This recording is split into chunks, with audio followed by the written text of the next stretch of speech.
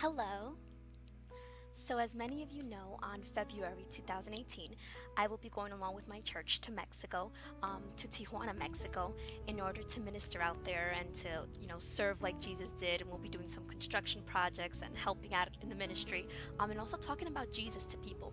And I thought, how sad that I'm going to be going overseas to not overseas, but yeah, actually it's a different country to talk about Jesus, yet I have neighbors right around the block, people that I know that I've probably never spoken to about Jesus, people that I've never presented the plan of salvation to.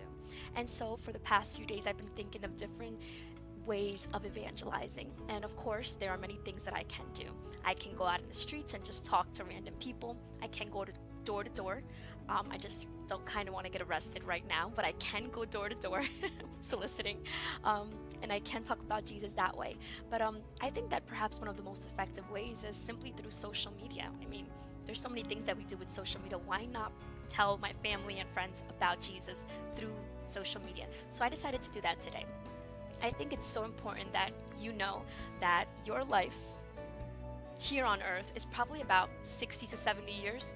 This is your life right here. It's probably like this long. 60 to 70 years, maybe 80 years. If you're really lucky, maybe 90, maybe 100, you never know. But this is how long your life is here on earth. Your life in eternity is, imagine this, just never ending. Eternity is so much greater than our short lives here on earth, yet we spend so much time with this little piece of it that we forget to prepare for the rest of it. All this is left, yet we never, not all of us, but many people don't even take the time to think about what's going to happen when your day comes. Nothing in life is guaranteed except for the fact that one day you will die. One day you'll either die or Jesus will come and get his church. And unfortunately, so many of us, people in our generations, are not thinking about this. They're not considering the fact that one day they are mortal. You're gonna die. One day you're going to die. And I just want you to take a few minutes to just reflect on the fact that you need to invest time in what's going to happen afterwards. You need to think about what is the philosophy or what is the theory that you've made up in your mind about that. What's going to happen when you die? Do you believe in reincarnation? Do you believe you're going to come back as an ant? Do you believe you're going to come back as a king? What do you believe? And above all, what is that belief based on? What are you basing your theory on? Are you basing it on what people have told you? Are you basing it on the scriptures, on the Bible?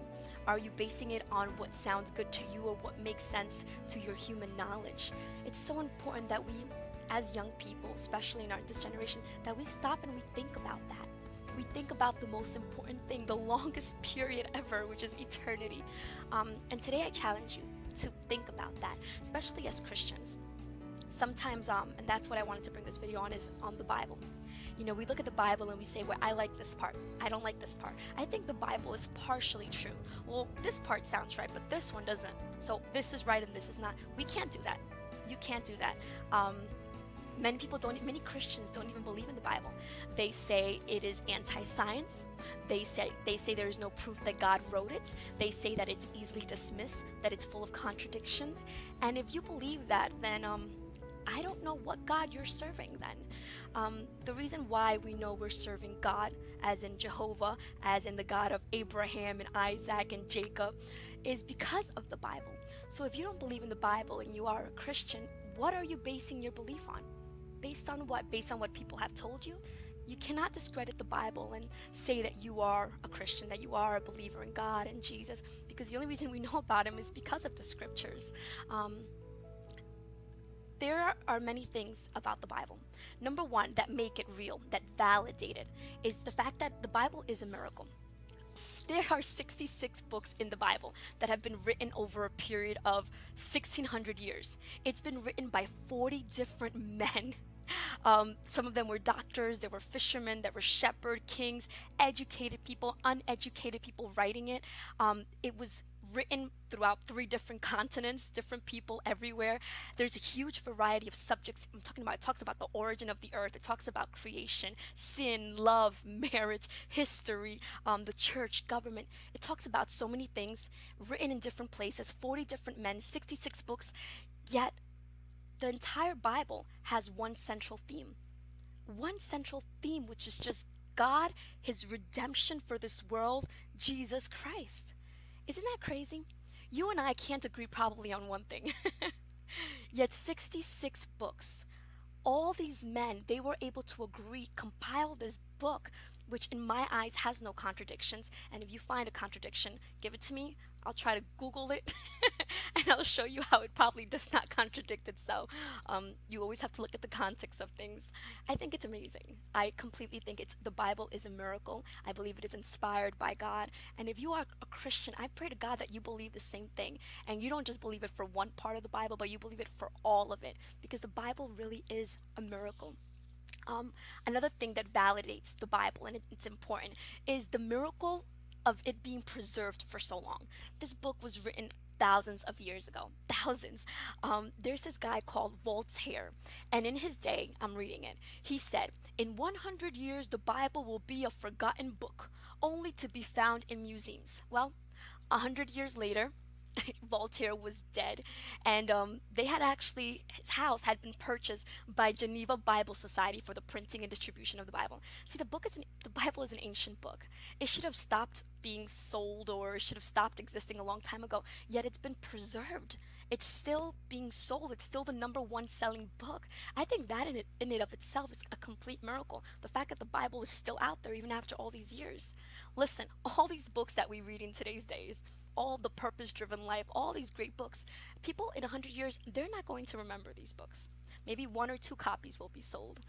Just how things work. We think come and things go. But the Bible has remained. And Psalms 119:89 says, "Forever, O Lord, thy word is settled in heaven."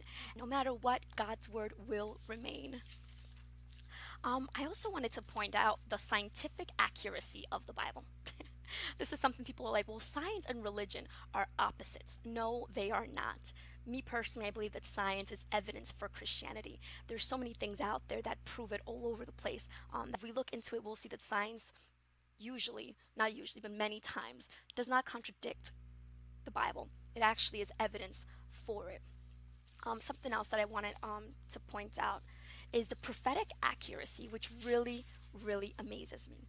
So, in the Old Testament, there are so many prophecies about Jesus and about what's going to happen when Jesus comes. And then that book, which is written thousands of years before, then 1,000 years later, we get Jesus actually coming, which, by the way, there is evidence that there was a man named Jesus who walked the streets. All right. If you don't want to believe in Jesus, that's fine. But as a history major, I can tell you that there is evidence that a man named Jesus walked the earth. Now, people will say he walked the earth, but he didn't, do all the miracles he did, even though there were witnesses, and that's fine. You don't have to believe in him, but you have to admit that there was a man named Jesus who walked the earth, and people said that he did all these miracles. People said it, even though you might not believe it, but you can't deny history. And now, these prophecies were made about him in the Old Testament, and they all came to fruition. Just to name a few, Isaiah 7:14, Old Testament. Thousands of years, well, I don't know, it's thousands or hundreds of years before Jesus, he said this. He would be born of a virgin. And in Luke 1:7, New Testament, it happened. All people don't want to believe it, but they say it happened. Micah 5:2, it says he would be born in Bethlehem. Well, according to Luke 2:4, that happened. Genesis, first book in the Bible, 49:10, that he would be born of the tribe of Judah. Surely enough, Matthew 3:3, that happened. Psalm 78:2, that he would speak in parables. Matthew 13:34, that happened. What else? Let's see. There's Isaiah 53:3, that he would be rejected by his own. Hey, in John 1:11, that happened. Isaiah 53:7, that he would stand silent before his accusers. Well, in Mark 15:5, that happened as well. So all these prophecies about Jesus came to fruition. Unfortunately, many of the Jews still to today's day don't accept him as their Messiah because he was not an earthly king, and that's kind of what they were expecting. However, he meets all the requirements as your Savior. And family and friends, I really hope that, you realize that how real God is in our lives. You cannot just pick parts of the Bible and say, call yourself a Christian. You have to accept all of it. Otherwise, how do you know God is real? If you just make up your own God, you're just taking parts of it, and that's called idolatry. You're making up your own God.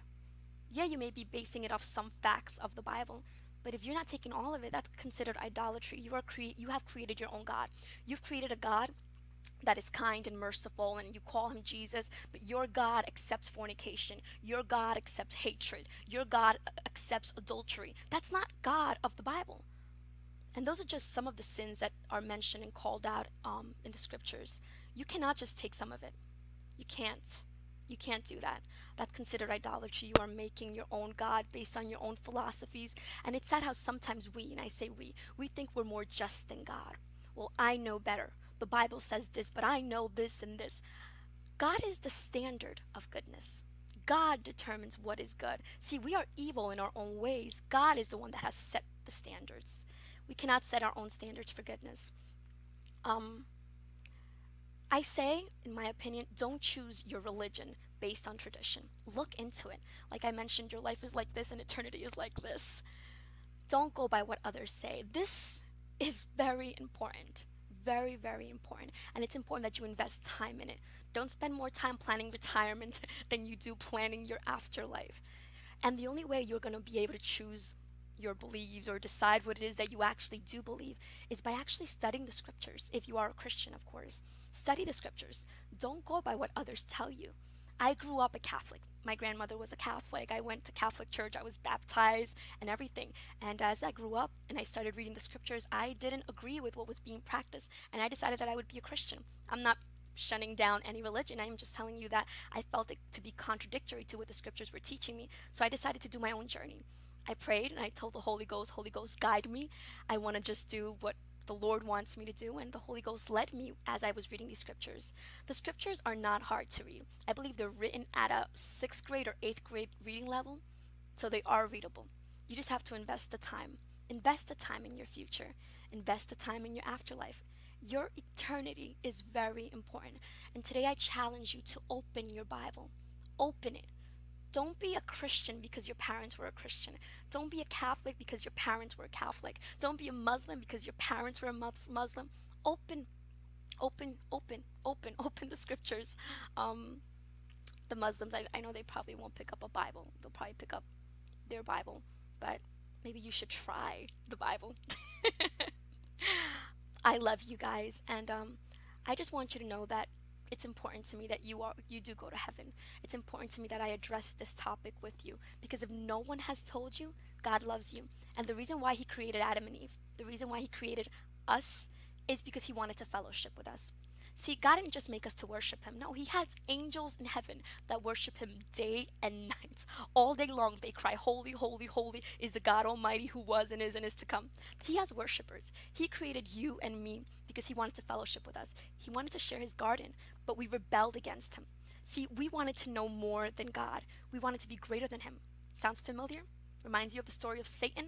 Satan was an angel up in heaven.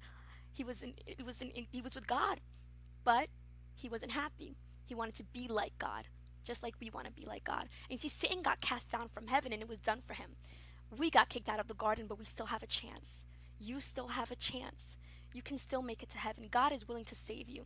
Though Satan and his fallen angels, they just want to grasp you so you can join their party. They just want to destroy you. That's why the snake was there in the garden, tempting them and making sure that they fall. They don't want to burn in the lake of fire alone. They want you to join them. Yet God sent his son Jesus as your savior, so that you're not just cast down and that's it. No. There was a plan of redemption. He sent Jesus to die on the cross for you. You no longer have to be alone, separated from God. There's no need for it. God wants to fellowship with you. He wants a relationship with you. He doesn't want your religion. See, religion is just us trying to get to God, trying to be holier than thou. No. I'm a sinner just like anybody else. I try my best to honor God, but I'm a sinner just like everyone else. He preached he preached relationship, not religion. Relationship. Fellowship with God. Go ahead and pray. And when you pray, don't look at it as just, oh God, I gotta ask you for a million things. Look at it as though, God, can I conversate with you? Can I talk to you? Can we have a conversation as we walk along the garden? Fellowship with your Lord, fellowship with God, and ask him to reveal things to you through the scriptures. Because the more you read the scriptures, the more you will know God, and the closer you will be to him, and you will have a relationship with him, and you will overflow. So today I challenge you, open your scriptures. All the truths are revealed in there. So I pray to God that this has been a blessing to you and that you will take on the challenge of opening your scriptures and taking some time to consider your afterlife. Goodbye. God bless you all.